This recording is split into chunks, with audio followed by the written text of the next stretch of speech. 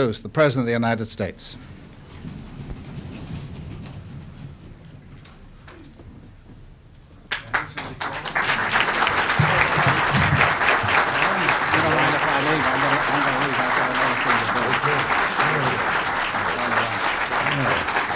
All right.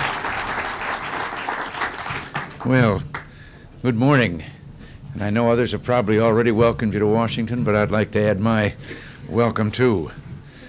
I know that you're from every corner of the nation, and you're here to feel the pulse of government. Having been governor of California and now in this job, I've gotten used to journalists feeling my pulse.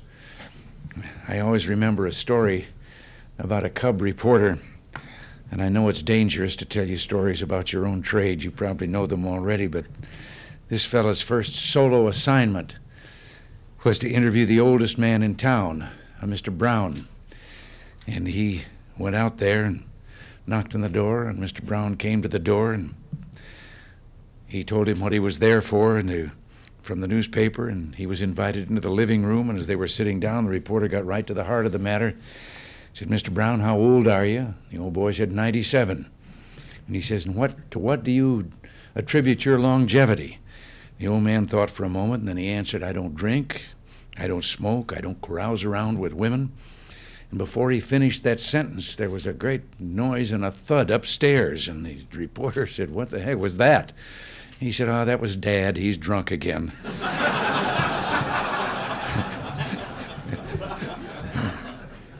And from the earliest days of our republic, journalism has played a vital role in our American democracy. In one of his more well-publicized quotes, which all of you know, I'm sure, Thomas Jefferson explained, "Were it left to me to decide whether we should have government without newspapers or newspapers without a government, I should not hesitate a moment to prefer the latter." Of course, he said that before he became president. Seriously, though, freedom of the press is part of the foundation upon which all of our other freedoms are guaranteed. And today we must remain vigilant, not only to domestic but also international challenges to the free press. The recent arrest and threatened imprisonment of a French journalist in Afghanistan is cause for concern. And we're concerned as well about the increase in press censorship in Nicaragua. Even more worrisome are the moves in certain international institutions aimed at restricting press freedom and controlling the free flow of information. I can pledge to you that we will continue to resist strenuously any attempt through international organizations to suppress freedom of the press. I'd like to take this opportunity to congratulate your chairman, Al Newhart, for his strong stand on this issue. As an officer of the International Federation of European Journalists, he has spoken out firmly against the idea of a so-called New World Information Order. More correctly, that could be named a brave New World Information Order. I'd also like to commend him and all of you for your commitment to responsible journalism. Your high professional standards and your vision of new opportunities have helped you accomplish what must be called a journalistic and entrepreneurial miracle, the creation of a new national newspaper, USA Today. USA Today represents in your business the kind of investment in America's future that we've been encouraging throughout the economy. I know you've heard much about the economic issues confronting us from Secretary Reagan, and I hope he was able to give you a better understanding of what we're trying to establish and accomplish. Let me just say that putting America on a sound economic footing and ensuring the conditions necessary for new investment, new jobs, and higher growth continues to be our top priority. We confronted a crisis situation in the first 4 years.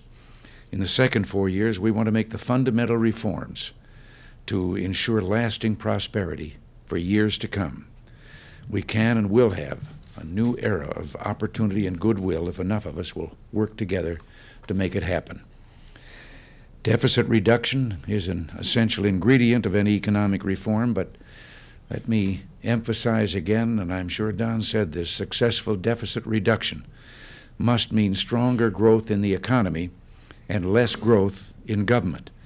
Any deficit reduction proposal that reduces America's potential for economic growth, and that's what tax increases would do, inevitably will give us higher deficits. To get serious about debt reduction, we must get serious about controlling government spending and strengthening personal incentives. And any help that the press could give us with regard to a balanced budget amendment and a line item veto for the president, something that 43 governors in this country have and that I once had, will go a long way toward helping us restore control of something that is very definitely out of control today, and that is government spending.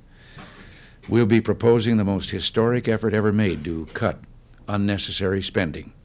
No area of the budget will be exempt from cost savings.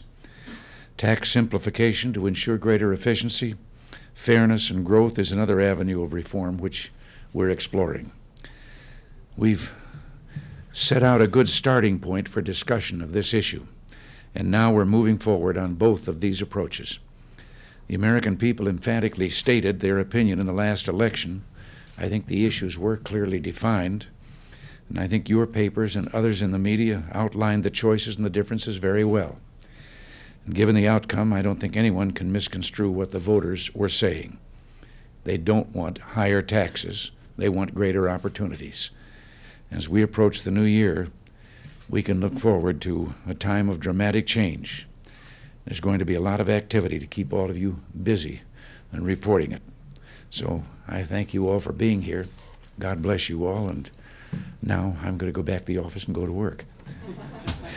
Thank you all very much.